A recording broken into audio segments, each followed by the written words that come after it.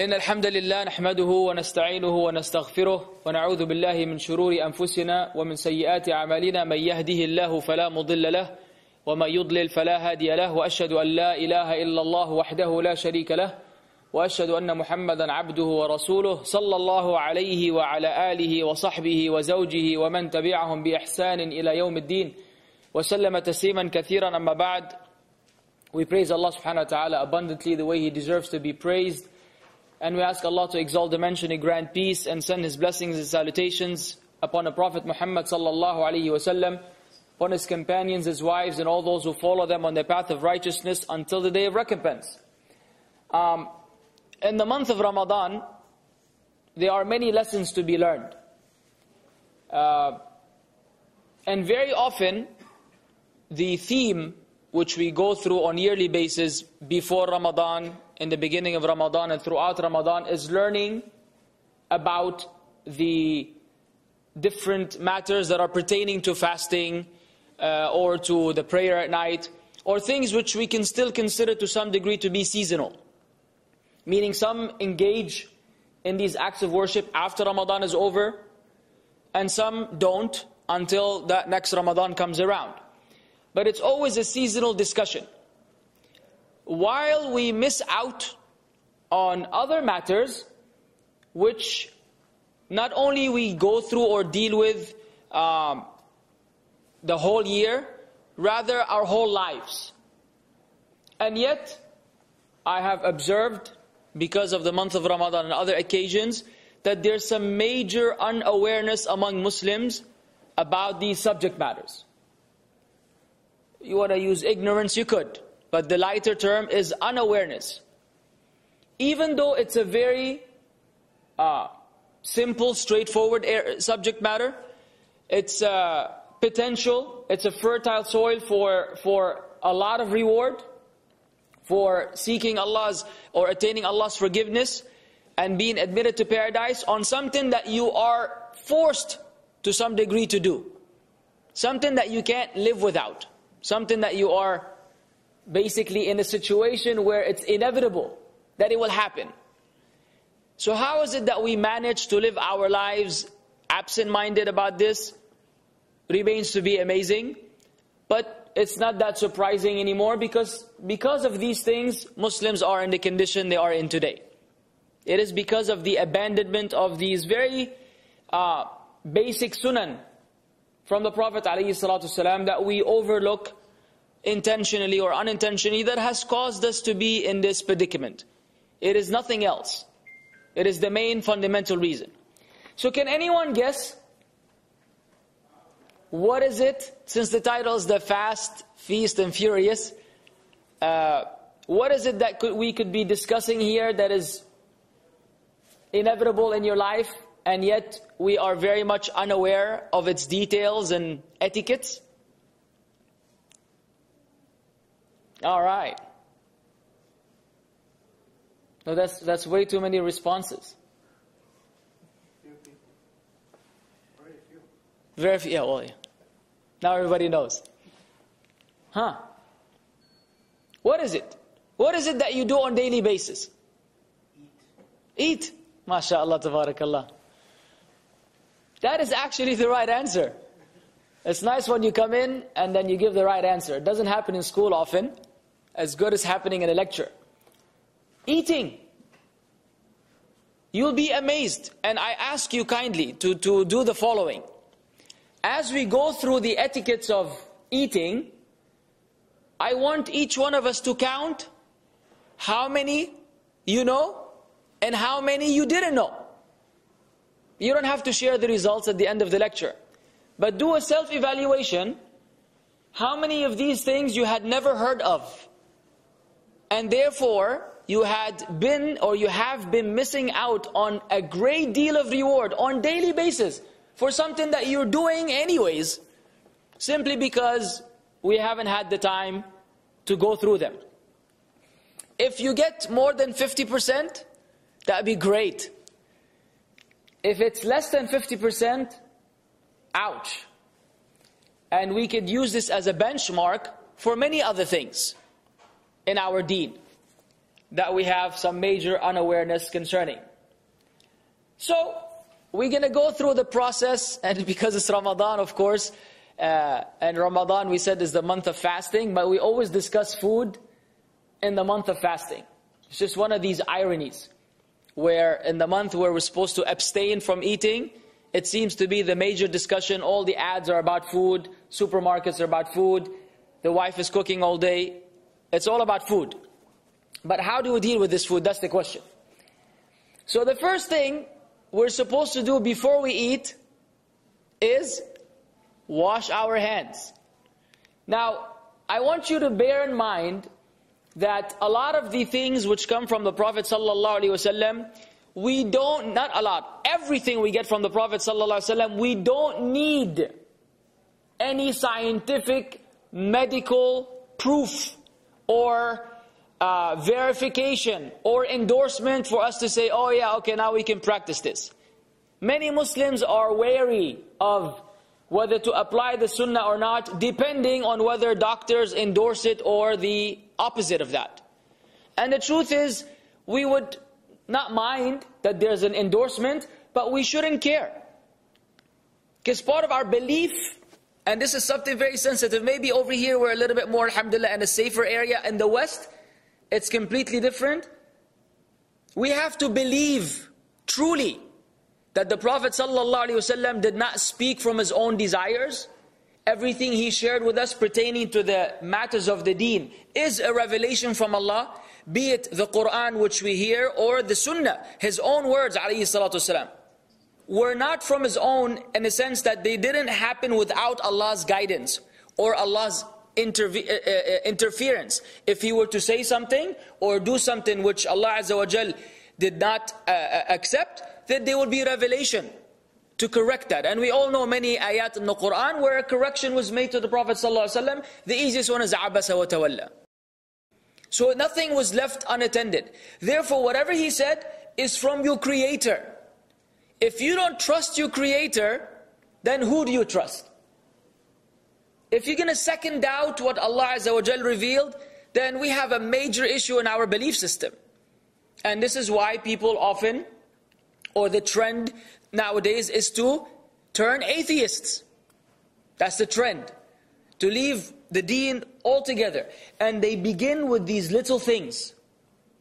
A lot of science being pumped into the brain, no knowledge of the deen, and then what it seems to happen is that all that scientific information goes all the way in and it kicks out everything that has to do with Aqidah and Iman until there's nothing left.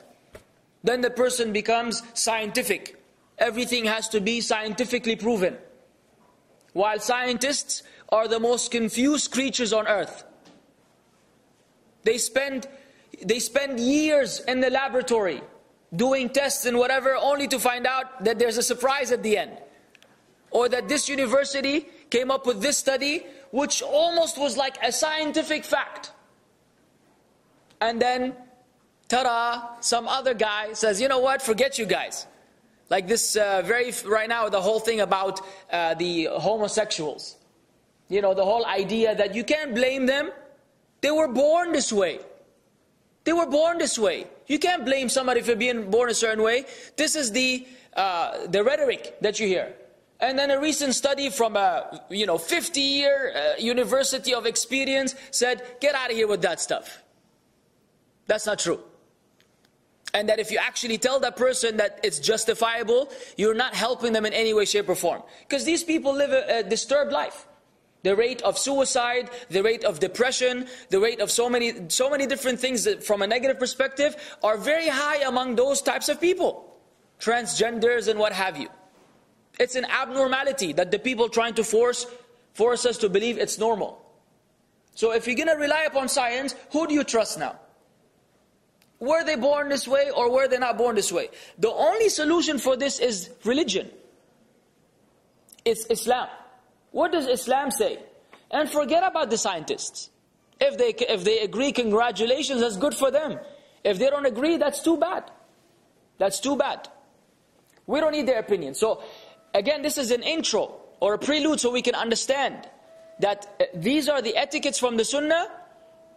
If you have heard something scientific or medical to the contrary, throw it in the ocean. And stick to the sunnah of the Prophet ﷺ. Washing the hands, it's common sense.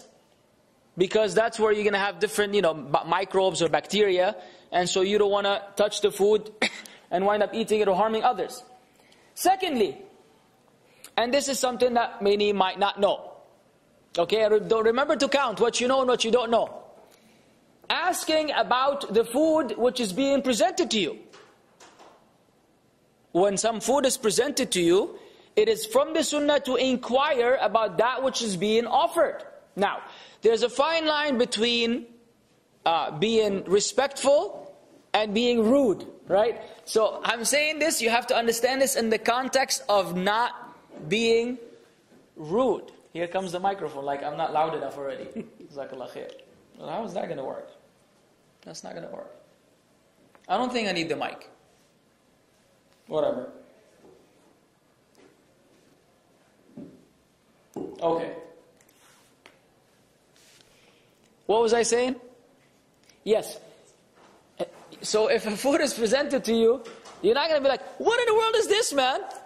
That is not how you ask, for example. Or you don't become suspicious like you go to a brother, here in Jeddah, and then you tell him, is this halal? Is this chicken halal? Or is this meat halal? This is a form of tanattu'. It's a form of being extreme, unless you really follow the opinion that certain food which is exported or certain meat exported from I don't know which country is questionable, and you don't trust anything around you, and therefore you have this issue, then even if you want to make that inquiry and you have some reservation, you have to go about it in the nicest way possible. But fundamentally speaking, it's about inquiring about the food because you may have an issue with the food. What is the evidence? The hadith of Khalid bin Walid. When the Prophet ﷺ was presented with a lizard, which was brought from Najd, and he didn't know. And so when the food was offered to him, and it was his habit to ask about the food, or what it's called at least. When he was informed that this was a lizard, the Prophet ﷺ withdrew his hand. He did not want to eat it. And so Khalid bin Walid said, is it haram? Is lizard haram? He thought when the Prophet ﷺ refrained from eating it, this could be forbidden. He told him no. It's just that laysa ta'amu qawmi. This is not the food of my people. This type of food is not found among my people, and I have concern that I might dislike it. And so he didn't, yet Khalid bin Walid in front of the Prophet ﷺ reached out and ate some, and the Prophet observed him. So the scholars use this particular event as an evidence about trying to find out what the food is before you start eating. This becomes way more important in the West. Maybe alhamdulillah here, we don't have this concern. But in the West, you can't just go to some random restaurant and order anything without actually knowing the content. I was in the Philippines, as many of you know, recently, and to my surprise, a lot of the foods have bacon by default. Like any type of pasta, the carbonara, the fettuccine thing, by default, when they mix the sauce, they mix it with bacon. And so, I couldn't find technically, except maybe one restaurant, where that food, that item particularly, didn't have the bacon already there. Everything else did. And if you don't ask, you wind up eating it. And another tip for those living in the West, is if you are of the opinion that eating the meat of the people of the book is permissible, as in you're in a Christian country, or a Jewish country, if that is somewhere there, and you follow the opinion that it's halal to eat that food, and that is a valid opinion among many of the scholars, without having to inquire, you just have to say Bismillah. You have to also be mindful of the fact that in the kitchen, a lot of the stuff is mixed. And so it is part of the responsibility that you have to ask them to clean and wash whatever they're going to use to prepare your food, so that there's no contamination from any type of swine. So if you go to a pizza place, you could expect that they're going to cut that pepperoni pizza with the same knife or whatever they call that they're going to cut your vegetarian pizza. And so you have to tell them that you have some allergy, if you want to call that. I tell them spiritual allergy. Have a spiritual, I cannot eat bacon, it will harm me. And so you emphasize that they need to clean the knives and the pots and whatever they do, excuse me, before they cook your food. That is important, so that you don't wind up eating something bad. Thirdly, hastening to eat the food when it's brought out. So it is from the etiquette of the host is to immediately bring the food out, if it's available. Because some people invite you for dinner, and then you eat like 2 hours later, and the food was like right there in the kitchen, like wait for you to starve to death, or start looking at your watch many times and start saying, you know what, I think I gotta go. They're like, okay, fine, we'll bring the food. It's actually nice to bring out the food right away, and it is nicer for you to eat right away. Otherwise, the host might start having thoughts. You know, what's the issue? So hasten to eat. Of course, again, there's always everything I mentioned, there's a fine line between being silly and between being respectful. It's like, he didn't even put the plate down, you already reach out and have some. We're not referring to that. Okay, that's just too much. Type. We all know mention in the name of Allah. Is it obligatory or recommended? Obligatory or recommended? Do you have to do it, or it's nice if you did it? You have to do it. You must say Bismillah. You must say Bismillah. Our problem is hunger. Brother, 9 out of 10 times, he was too hungry to remember. One time, when he wasn't that hungry, he actually thought of Bismillah first. But I mean, come on. This is something that we need to train ourselves. It's a matter of training, discipline. That before I eat, it's like a habitual. Habitual doesn't mean that you turn it into a ritual where you don't think about what you're doing. But we have to learn how to consistently say Bismillah. طيب, you were so hungry, you started eating, you didn't say Bismillah. Khalas, it's too late, or can you fix it? How do you fix it? Bismillah awwaluhu wa akhiruh. Or in another hadith, fi awwalihi wa akhirih. Ma fi issue. Ma fi issue. No issue, you can use both, right? Then Bismillah in the beginning and at the end. Many people actually, 9 out of 10 times they say this at like the last second. After they're full and stuffed, oh yeah, right. Bismillah fi awwalihi wa akhirih. MashaAllah, tabarakallah, brother. Give yourself a break. طيب. Now let's deal with the etiquettes while eating. This was before eating. While eating. Eating with the right hand. Ay. This is where we have it, man. This is where it gets painful. And throughout the years, nothing changed. I continue to somehow, by the decree of Allah, sit in the presence of people that just can't seem to submit. And let me be very frank with each one of us. If you want to test yourself for arrogance and pride, that is the test right there. Don't look at the dress code and if your thobe or your clothes are fancy or not, because that could be arrogance and it could be simply following the Sunnah. Because we know from the hadith that the man said he liked to have a nice outfit, nice pair of shoes. Allah is beautiful, He loves beauty, no issue.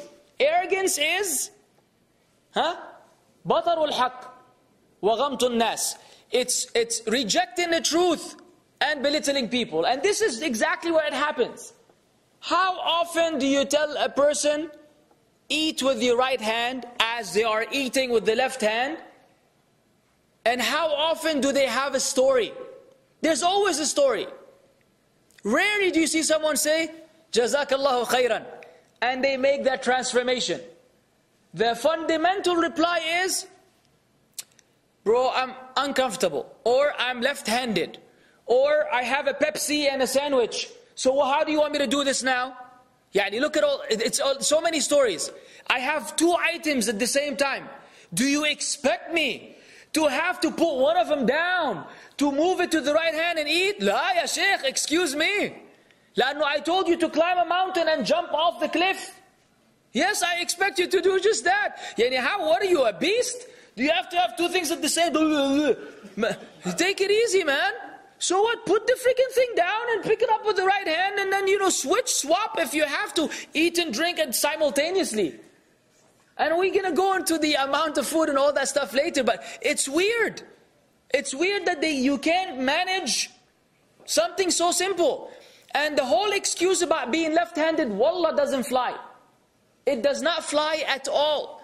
Left-handed, those who play basketball know. You could be right-handed and you learn how to shoot with the left hand and do a layup with the left hand. You could play tennis with the left hand. You could be left-handed, eat with the right. In fact, many left-handed people wind up eating with the right. Oh, how is it possible that the left-handed person is able to eat with his right by mistake, but you right-handed person, can't seem to fix it. You have to eat with the left hand. And that's your excuse. I'm sorry, left-handed person uses the fact that he's left-handed as an excuse. It's not true. And la qaddar Allah, you lost your hand. You're going to eat with your foot? If you're left-handed and you lost your left hand, are you going to convince me that you will eat with your foot, or will you train to eat with the right hand? He said, I'm going to train. So you're able to do it. Thirdly, it's putting something in your mouth, akhi. You're not sewing a thawb or a garment that requires this accuracy and precision and concision to do it. It's moving an item from the plate into your mouth. You're going to tell me because you're left-handed, you go like this, put it in your eye, put it in your ear. Say, brother, wallah, I'm left-handed. Ya Shaykh, khalas nabat, yani, bismillah, put it in your mouth. Stop the nonsense. All this is bluffing for nothing. It's pride, wallah, it's pride. This is why at the time of the Prophet ﷺ, a man was eating with this left hand. And the Prophet told him, Kul bi yaminik, eat with your right hand. He said, I cannot. He said, may you never be able to. And that man was never able to pick up his right hand towards his mouth. The scholars say, the only thing that prevented him is arrogance.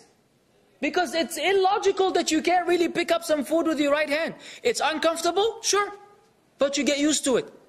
Anything that you do often, you get used to. That's one thing. The other thing is the magical, we've discussed this in other lectures, that magical finger does not work, akhi. The person who has like the glass with his left hand, and then they bring the index finger, which is the magical right hand. And then he's drinking and he puts his finger there. Like, what are you doing? Right now it's the right, I'm supposedly drinking with my right hand. Why? Because of his finger. Ya akhi, ishfi. How does that work, man?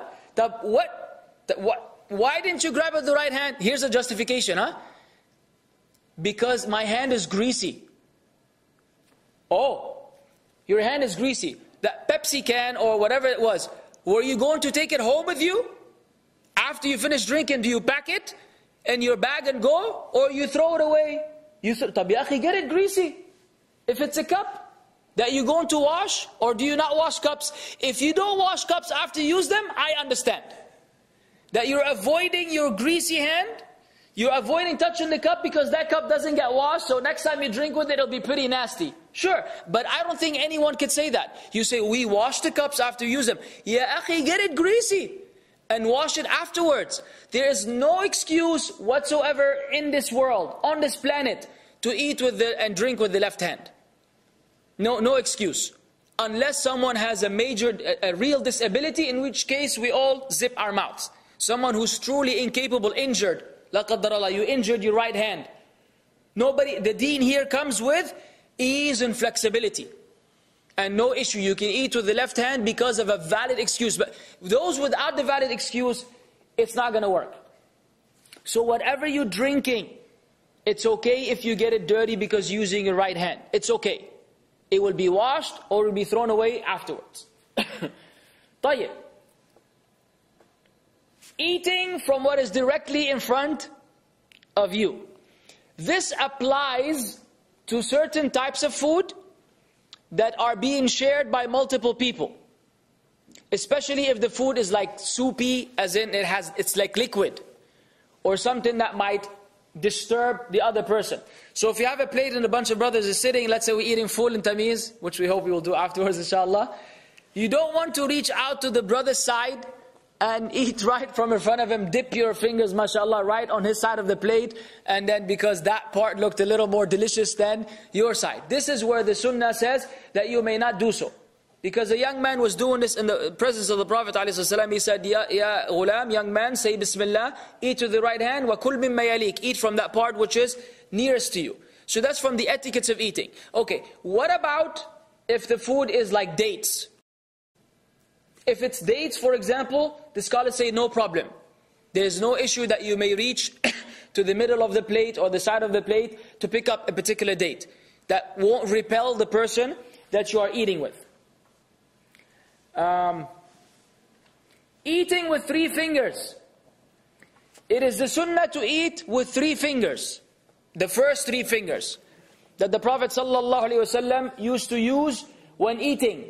The scholars say if there's a certain type of food that requires using more, it's not the end of the world. But it is criticized as being an inappropriate way of consuming food because it suggests like this beastie mode while eating. Needless to say, using forks and spoons is completely fine. Okay? It is completely fine. You're not obliged to eat with your fingers. It is preferred depending on the food item. But a Muslim has to also be aware of his surroundings. And you have to understand that we are representing Islam. And so, anytime you are in an environment where there are non-Muslims, what may be normal to us is often abnormal to them. Yani, if I walked in right now to the bathroom, and I saw Shu'aib's foot in the sink, am I going to be looking at Shu'aib like, what in the world are you doing? No, Shu'aib is making wudu. But if we were in some other country, and Shu'aib at the airport has his foot in the sink, and some non-Muslim came in, is he going to be wondering what's going on? For sure. And he's going to think, man, I was going to brush my teeth right over there and put my face right there. And you have your foot. So what is okay? I'm not going to be mad or tripping because he's making wudu. I understand. It doesn't repel me. But for the non-Muslim, that's a whole other ball game. Similarly, some of these things which we do, even though they're normal to us, for the non-Muslims, the bottom line is it's a bad image. You understand? It's a bad image. And so once there's flexibility in the deen, then you have to also weigh things out, the harms and the benefits. We're not saying every time there's a sunnah you abandon it for the sake of the disbelievers. Please don't misquote and misunderstand. But what we're saying is if there's flexibility, meaning if I'm in a restaurant and there are non-Muslims, if eating with the fork is more appropriate to my environment than eating with my fingers, then I make that choice, seeking Allah's pleasure.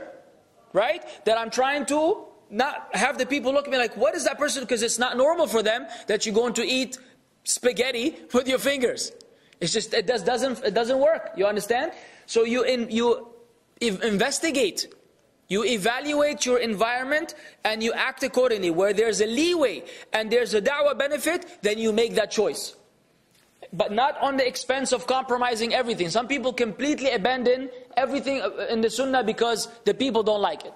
That's the type of extreme which is not allowed. Especially when the sunnah is obligatory, meaning it's a sunnah as in it's from the Prophet's hadith, but it's obligatory in the deen. There, you have to do what you have to do, whether the people like it or dislike it. Right. Here comes a topic where it conflicts with our culture, at least my culture. I don't know, you guys can share with me your feedback about your culture. Dropping food on the floor. So my whole life, I was raised to believe the following.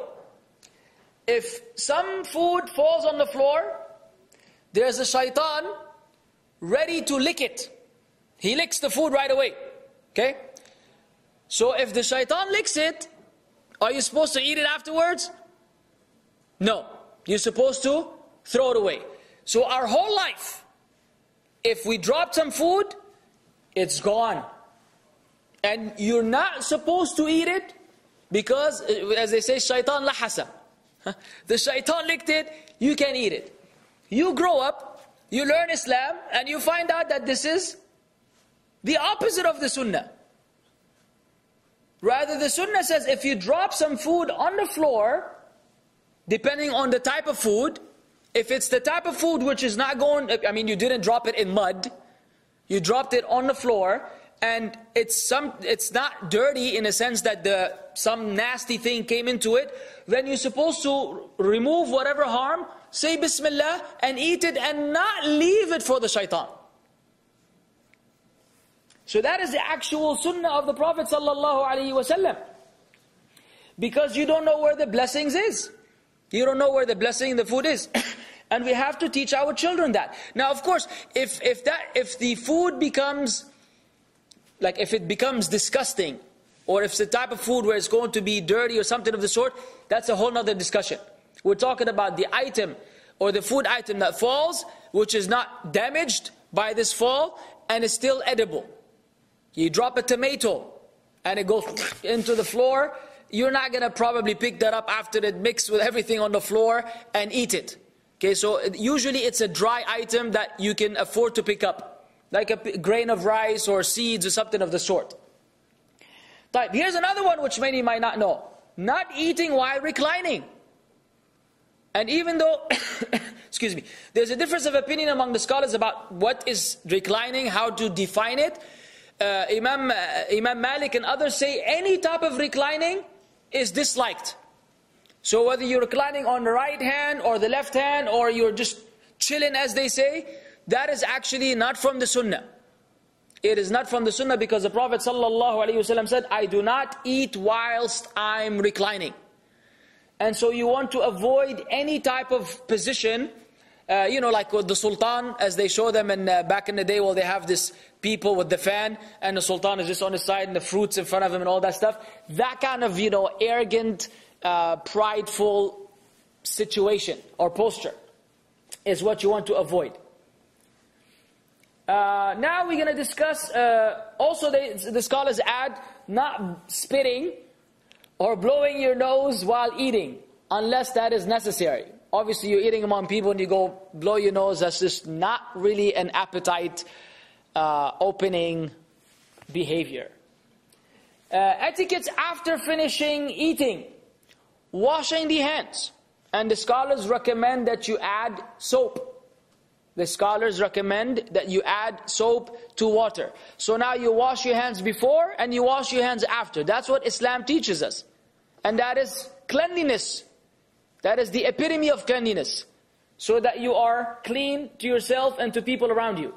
And no, using your clothes is not okay. And I'm saying this for the kids specifically. So he's eating chicken or whatever, and then,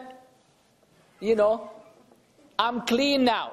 Or with the side of the pants, and so when you see the kids walking, you see like ketchup over here and mustard down there, mayonnaise at the bottom. Because they have the tendency to use their clothes if you're really hungry, you can eat his clothes, basically. You'll have plenty of taste and spices and variety of stuff. No, you gotta learn. You teach the children that this is not appropriate. There are tissues and manadil and other things that you use to clean your body, such as washing, not your clothes. Rinse in the mouth after eating. The Prophet ﷺ once ate some mushed barley, and he had wudu on, but before he led the people in salah alayhi salatu wasalam, he actually rinsed his mouth. That's common sense, because many of us will attest to the idea or the fact that you could eat certain food that you wind up chewing throughout the salah. Depending on what the food is, and depending on your teeth, you might get some remnants that pop up in the middle of the salah, and if you, according to some of the scholars, obviously swallowing some of this stuff could invalidate your salah. There's a difference of opinion whether eating something in the salah invalidates it or not. I'm not going to go to this very hectic discussion. But the bottom line is you don't want to be eating or continuing to chew food in the salah. So rinse in the mouth is ideal to cleanse it from all that remnants, so you can pray with a peace of mind. Otherwise you'll have flashbacks about how tasty the chicken was when you get that little string stuck between your teeth. And the scholars say if you actually get something from between your teeth, you shouldn't eat it. Like how you eat chicken and then 2 hours later you finally get that one thread which was stuck between your teeth the whole time, that you spit out. Don't say I'm going to continue my meal and say Bismillah, Alhamdulillah after you're done with it. Praising Allah after finishing eating. And there's a great deal of virtue in this. I don't know how many of us actually do this consistently, or how many of the variations of the ad'iyah do we know. But this is, again, an area of a lot of reward. Sufficient to know from the hadith of the Prophet ﷺ, wherein Allah says, Allah is pleased with His slave when he eats something and praises Him for it, and he drinks something and he praises Him for it. The hadith is narrated by Muslim. That's beautiful. Allah becomes pleased with you. If you ate and said, Alhamdulillah, you're eating anyways. So you get Allah's pleasure, which can't be, you can't put a price tag on it. I mean, you cannot enumerate how fantastic and beautiful it is for Allah to be pleased with one of us. And it's done by merely eating and saying Alhamdulillah. How we miss out on that is mind-blowing. Let us deal with the several ways that we can implement in praising Allah Azza wa Jal. In the hadith of Mu'adh ibn Anas, the Prophet ﷺ said, whoever eats some food then says, Alhamdulillah alladhi at'amani hadha, wa razaqanihi min ghayri hawlin minni wala quwwa, which means, all praise is due to Allah who has fed me this and provided me with it, with no power or strength on my part. His previous sins will be forgiven. Wow. I mean, you pray the whole Ramadan. You fast the whole Ramadan because you want غُفِرَ لَهُ مَا تَقَدَّمَ مِنْ ذَنْبِهِ. And you pray every night in Ramadan because you want the same thing. And inshallah, if we live to Laylatul Qadr, we will do the same. I mean, all these things we do for us to reach this. And here you have it. With every time you eat. And mashallah, some eat 20 times a day. Every time you eat, ya akhi, if you say this, Allah will forgive you previous sins. How do we not know it? It's amazing. It's one line. One-liner. You can find it online with a quick search. You can find it in the book, The Muslim Fortress, or The Fortress of a Muslim. All of these ad'iyah are there. Subhanallah, ajib. Another one. The Prophet ﷺ would say, Allahumma at'amta wa saqayta wa hadayta wa ahyayta falaka alhamd ala ma a'tayta.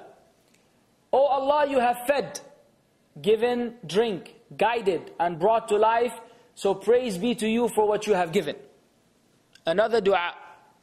And the scholars say we could learn as many as possible and apply a different dua each time.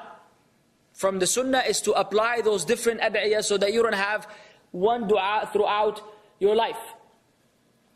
You can also say, Alhamdulillah hamdan kathiran tayyiban mubarakan fihi ghayra makfiyin wala muwaddi'in wala mustaghnan anhu rabbana. Praise be to Allah, much good and blessed praise, O our Lord. You are not in need of anyone, and we cannot do without your favor, nor dispense with it. And the hadith is narrated by Bukhari.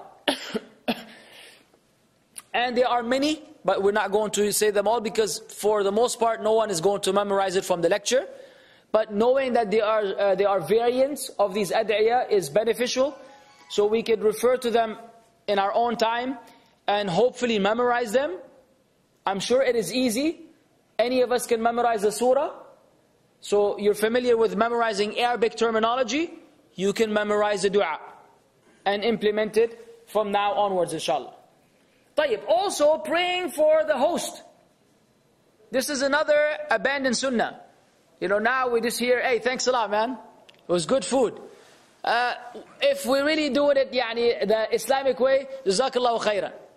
But there are actually particular ad'iyah tailored by the Prophet ﷺ, and there's nothing more beneficial and more blessed than the dua of the Prophet ﷺ in regards to this. For example, the Prophet would say, may fasting people break their fast with you, may the righteous eat your food, and may the angels send blessings upon you. This is again from the ad'iyah of the Prophet ﷺ for the host when you are invited to food, to eat food at someone's home. General etiquettes regarding food. Not criticizing the food. That is, I think, the most difficult thing for us. Oh wow, it's a lot of phones today. Please put the phones on vibrate. Jazakumullah khair. That is the most difficult one today, because we are habitually critics who critique everything. So for example, me personally, I struggle the most with this. I have the tendency to want to criticize, and it's a struggle. It's an ongoing struggle for me to learn how to zip my mouth and not criticize the food, right? There are different discussions which we will discuss, inshallah. But generally speaking, do not criticize the food. And when it comes to the spouses and the ultra-sensitive wife, that becomes even more important, most important. That you don't say something that will break her heart and hurt her feelings. Yeah. So the Prophet ﷺ never criticized any food. If he liked it, he would eat it. If he didn't like it, he would leave it. And that's important to understand. That if you didn't like it, you leave it. Those of us who are in the presence of that person should also understand that that person might be following the Sunnah and leave him alone. You know, if the person disliked the food, there's no point in trying to insist on having them eat something that they dislike, because then you are forcing criticism. It becomes, there's no way out. Look, I don't eat this type of food, or it's too salty for me, or whatever. Then you're forced to say something.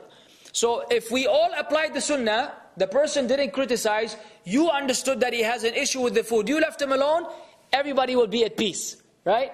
If you start instigating, then you're forcing him now to abandon the Sunnah, and it's going to get ugly afterwards. And so, for example, and now what we said, طيب, جزاك الله خير. And now what we said, for the examples, don't say it's too salty, or too sour, or not salty enough, or thick, or thin, or not well cooked. All of this won't fly. Obviously, if you're in a restaurant and you ordered a steak that is well done, and they brought it, not done, you can ask them to fix that. Because some people, when they don't understand like logic in some way, and they just want to follow the Sunnah, they miss out on certain things. Say, I'm not going to criticize the food. So they bring you some old food at the restaurant and say, Alhamdulillah, just eat it. La ya akhi, you paid money to get fresh food. So if the food has a problem, now you may criticize the food for that purpose, because you're not offending the restaurant. You know, this is their job. Whereas if you're at someone's home and you say this food is too salty, what do you think they're going to think? That's not nice. If you say this, that's not. Now, some of the scholars say that also has to do with the formality and the relationship between you and that person. Meaning, if you guys are close enough and you know that there's no issue, then they say that there's no issue either. If you're buddies, as they say, and they're not going to be offended by your comments, then you could, basically turn a blind eye. That doesn't apply. The whole idea behind it is not to offend the person offering you food by criticizing their food. Part of the eating, or the etiquettes of eating, is moderation. Moderation in eating and not filling the stomach. And that is where it becomes very painful. Because we are ajib in this area. People brag. They show off about the amount of food that they're able to consume, to the degree you think you're sitting with a dinosaur.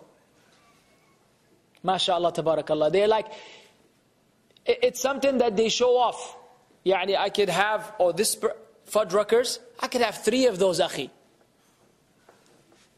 Is that beautiful? No. Because we have a hadith from the Prophet ﷺ that says that the believer eats with one stomach, in one stomach, and the disbeliever eats in 7. And I've experienced this in real life. I was eating with non-Muslims, and I'm baffled.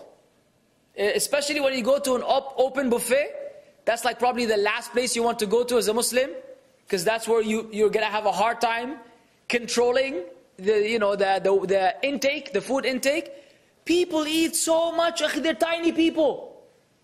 Yani, the amount of food they eat is more than their whole mass. The body, I don't understand where the food goes. And some of them stay in that all-you-can-eat place for like 4 or 5 hours. They go through shifts. Eating, recycling, digesting, whatever. Start the whole process again. And I'm like, wow. Like, what's going on here today? I got full like from the first 10 bites. And believe it or not, that is the Sunnah. That is how our Salaf used to be. That is why the Prophet ﷺ, I mean, if you think about this hadith, it's mind-blowing. That the worst container that the son of Adam fills is his stomach.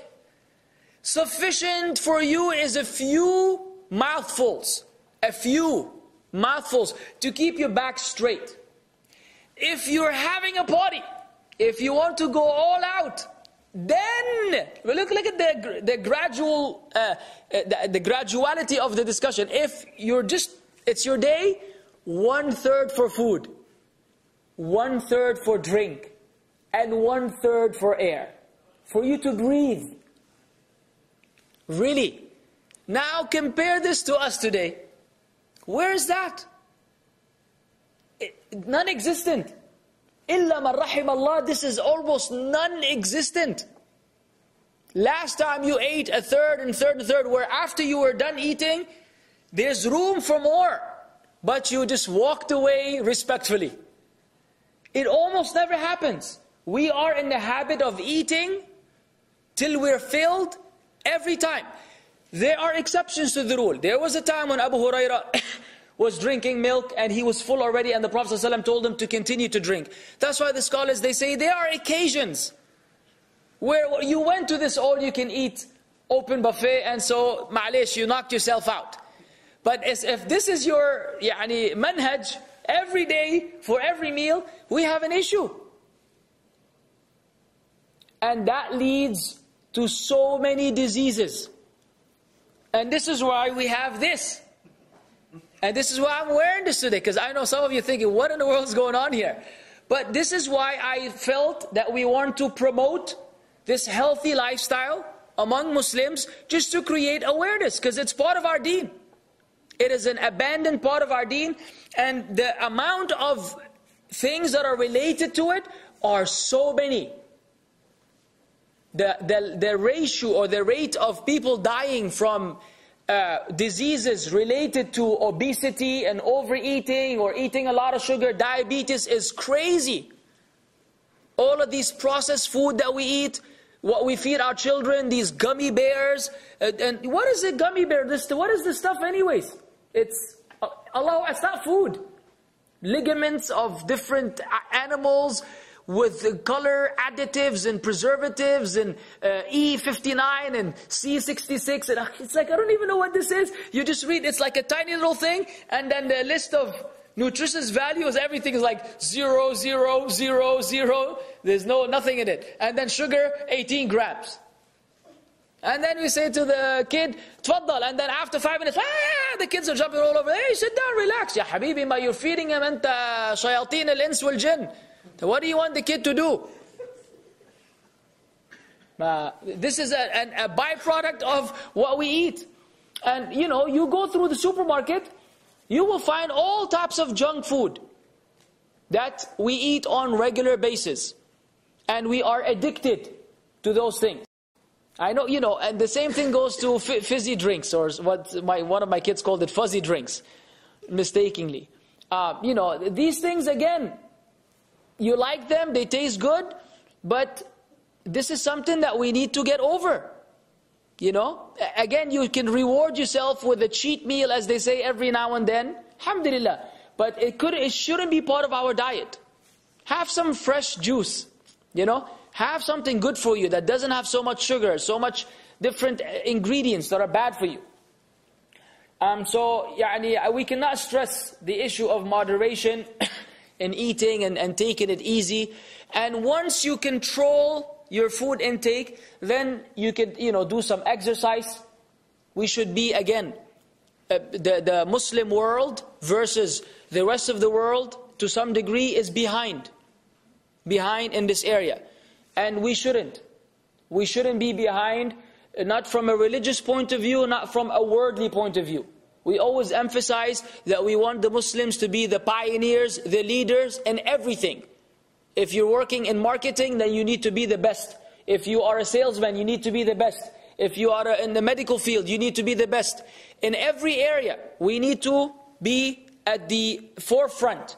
because that will give us positions of leadership, and then we can control the environment. We can control the surroundings. We can call the shots. We can establish Islam in some way according to our ability in our life. When you're not in that position, you're being told what to do, what you can do, what you cannot do. Oh no, you can't pray. You cannot pray right now. Pray later at home. But it's salah time. Well, your boss is not having it. If you were the boss, would anyone be telling you can't pray? I mean, you do whatever you want. You cannot force your employees to pray. Say this is prayer time. It's a break time. And people will start praying slowly but surely. It makes a big difference. You have no idea how important it is. So another area which is abandoned. And if you subscribe or if you go to the Facebook page, One Way to Fitness, we have tips on the different foods we should eat, the different foods we should avoid, some different exercises, things to help. Nothing professional, nothing that requires a degree, but at least general health tips that will help people move forward with this. Alhamdulillah, the feedback we have received is many people became more conscious of their food intake, and they became more concerned about what they're eating and to exercising, and it's showing some good results. So we hope and pray that Allah Azza wa Jal puts a blessing in that. Eating and drinking from vessels of gold and silver. Yay or nay? Nay.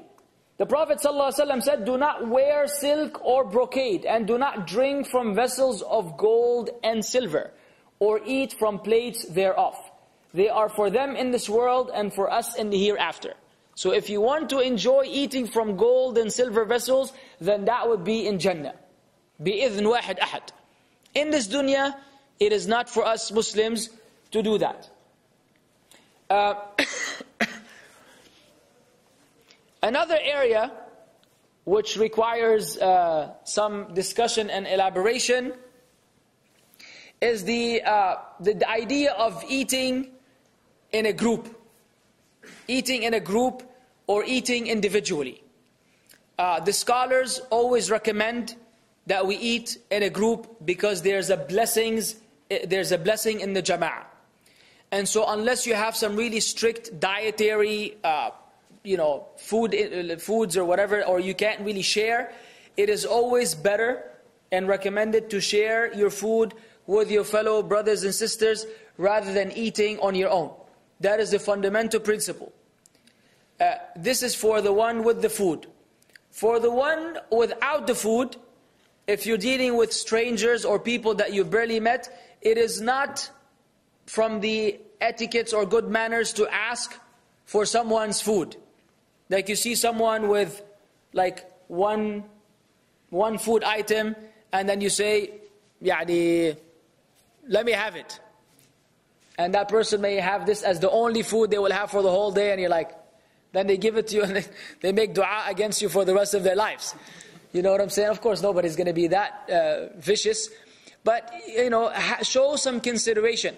Some people don't think, always put yourself in other people's shoes. The hand that is giving is always better than the hand that is receiving. And that is just a fundamental principle. So these are some of the etiquettes and manners pertaining to how we deal with each other, showing generosity, being kind, favoring others with the best type of food over ourselves is from the Sunnah.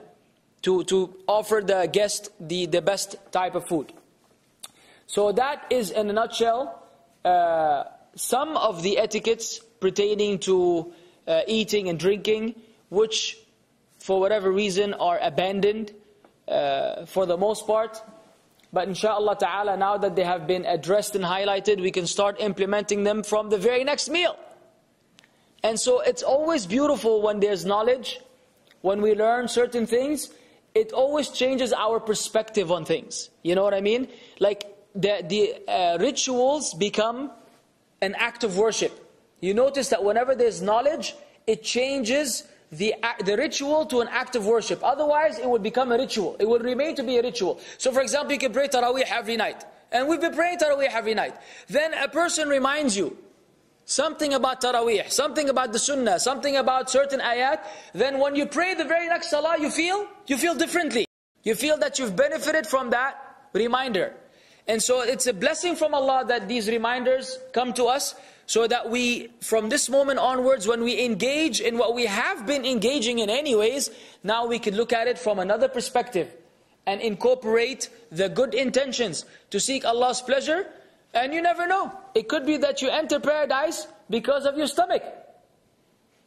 Not that you're going to force your way in with a big belly, right?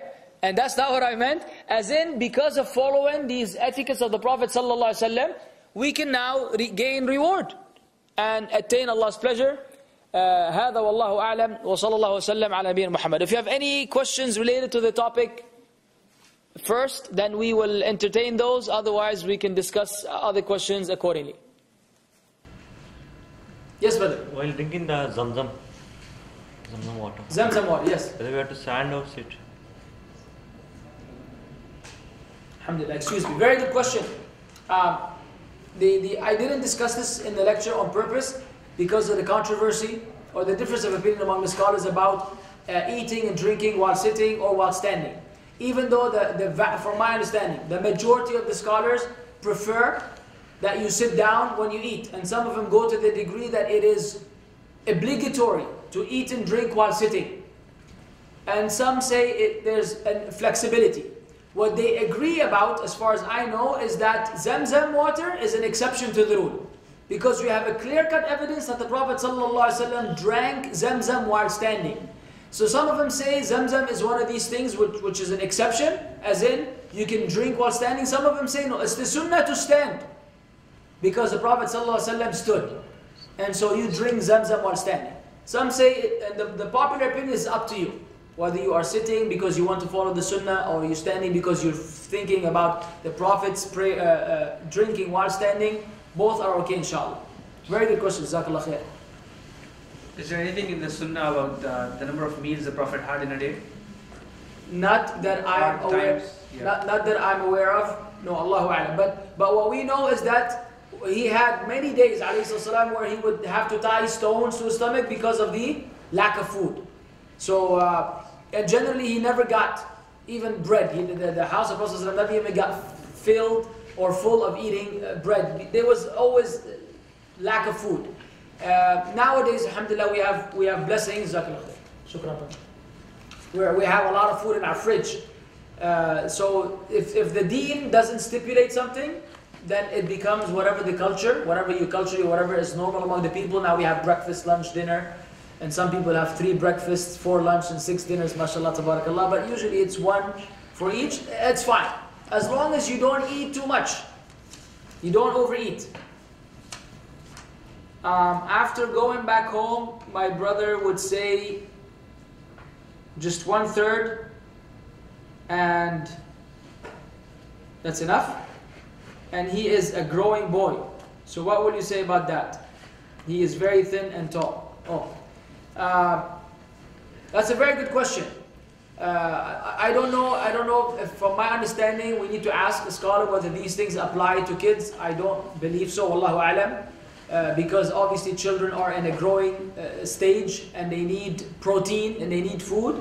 So that could be different. This is usually addressing grown people who eating too much is going to result in health problems. So this is something that is logical to some degree. A kid, somebody has lack of vitamins and lack of whatever nutrition, then that person has to eat so that they don't disappear one day. You see clothes walking around.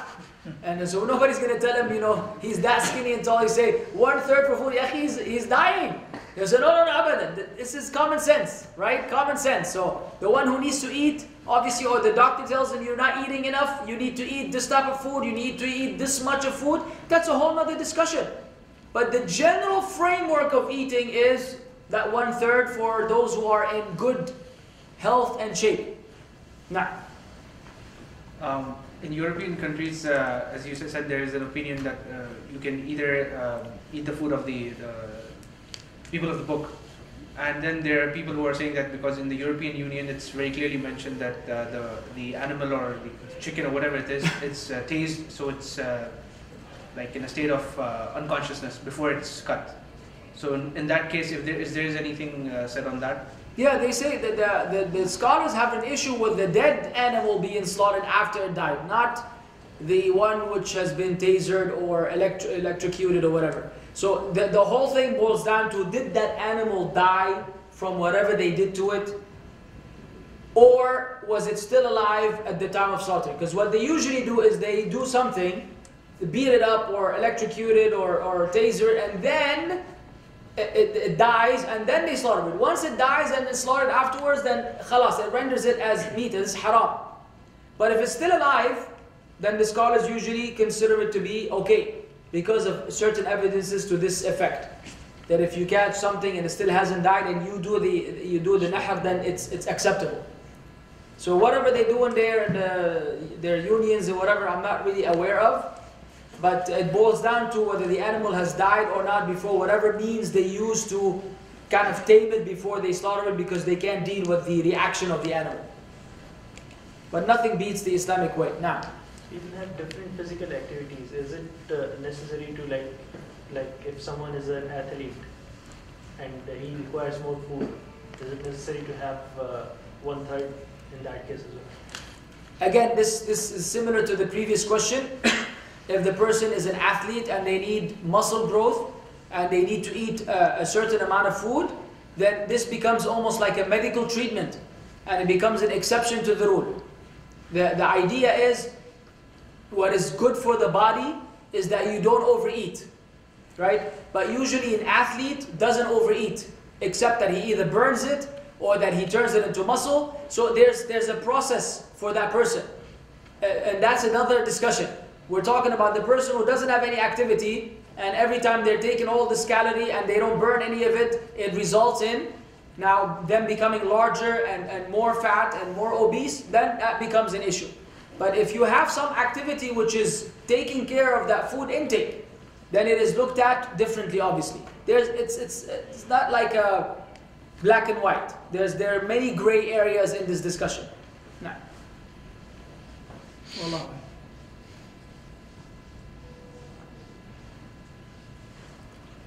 Out of topic.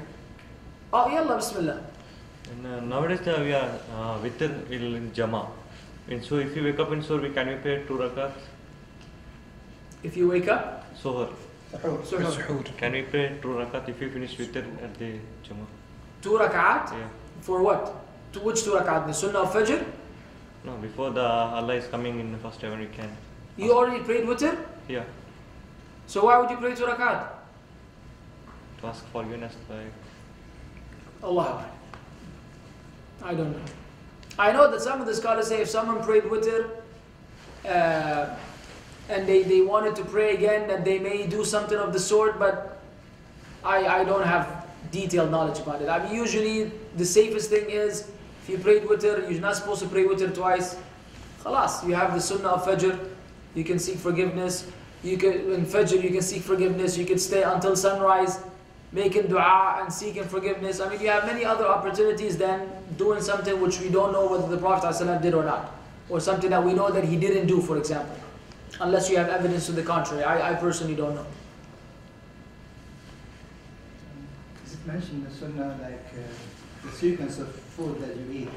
To eat fruits or drink water first, then fruits, then you Not that I know of. I know that they use the ayah in Surah Al-Waqi'ah, I believe.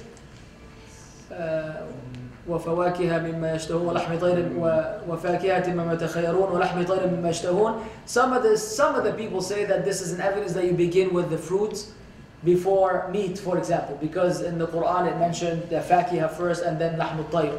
But I don't know of anything else personally. Again, I read in the Zadul Ma'ad, Shaykh Ibn Qayyim أيوة. mentioned this. Had.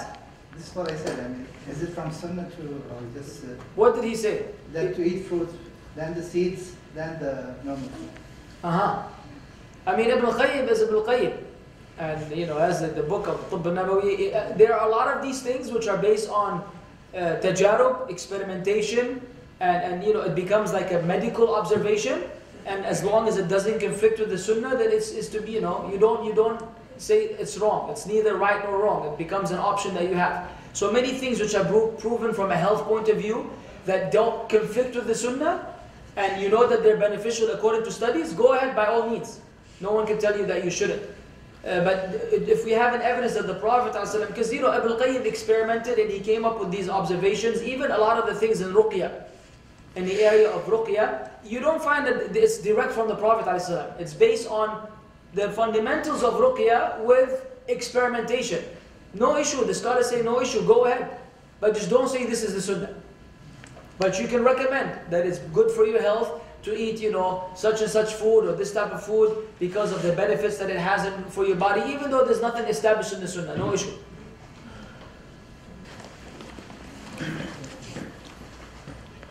If I would eat less food with the intention that I will not harden my heart, or I should take care of my body, which intention is better? Both. Both intentions. There are certain things where you cannot have dual intentions, or triple intentions, and there are things where you can have many intentions. And all of them can be integrated into one act of worship. So I don't know which, obviously the heart is the most important thing, but then again your body is something that Allah entrusted you with to look after and to take care of, and therefore you have to fulfill this trust. And so, both are of significance. So having both intentions without having to put them, 65, 63%, and then, whatever, 37 or whatever the other number is, doesn't have to be this way. You just have the intention to do both and simplify your life. You don't go into such detail where, you complicate things that are simple. All these intentions are good. If your mother wants you to eat, or to eat more, eat less, and then you add that intention to make your mom happy, bardu, it's all good. You can have all these intentions at the same time. Now, yes, sir. Is there any restriction, like while having food, if we cut the food with the knife in the left hand and later have it with the fork on the right hand? So is there any restriction to cut the food? No, because you're not eating. Okay. Yeah, you don't have to cut with the right hand and eat with the right hand. No, the problem is the Western way is that they hold the knife with the right hand and the fork with the left hand. It breaks my heart when I see a Muslim wind up eating with the left hand, because this is, I guess, the way. That's why most of the Muslims switch the other way. Yeah, I reverse it. Yeah. I cut with the left hand and I eat with the right hand, and it's like, who cares? It's not like somebody's going to come and scream, hey, swap. It's like, dude, just khalas, we're eating. You can eat with the left, I can eat with the right, that's my business. Yeah, no, you can use both. You can eat with both hands. Mind you, if you're eating a burger, and it's a big old burger, you don't have to eat it with one hand where half of it falls because you're trying to, it's okay. But you don't want to eat with the left hand, or you don't want to eat with the left hand and put that finger. That's what the issue is. Right. So I guess this time for real we're going to stop. طيب سبحانك اللهم بحمدك أشهد أن لا إله إلا أنت أستغفرك وأتوب إليك. السلام عليكم ورحمة الله وبركاته.